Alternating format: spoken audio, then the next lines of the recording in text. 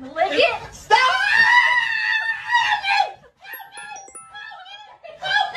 Stop! So, question. I know there's probably a lot of people laughing. It's funny. Haha. Snickle. Giggle. In what scenario in which a woman is tied up and is telling a man to stop in any capacity funny? I think it's a legitimate question. At what time, what scenario, when is it funny for a woman to be tied up and for something to be happening against her consent? See, I didn't say anything physical or anything like that for a specific reason. Because,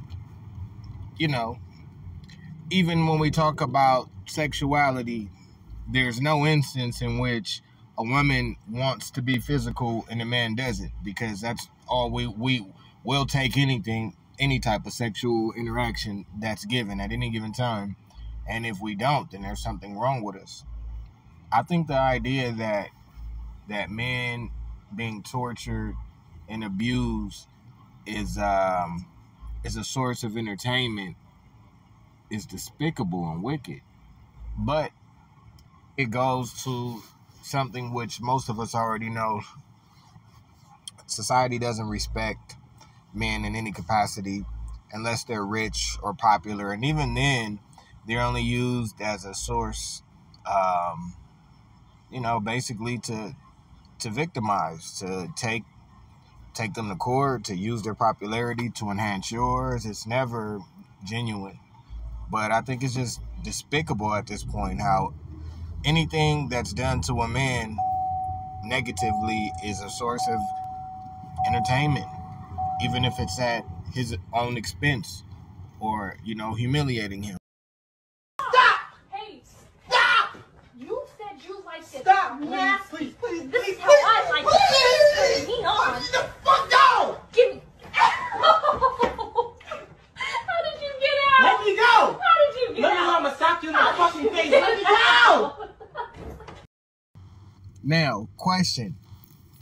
If he would have punched her in the face, would he have been wrong?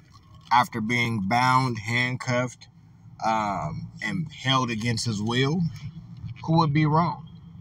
If he would have went upside her head after telling her to stop several times, and after she didn't let him out, after he had to force himself out, would that have been appropriate? Just a question, because once again, is there any instance in which a woman is being bound against her will and tells a man to stop that it's appropriate? I assume not. So this isn't funny. If this is funny, then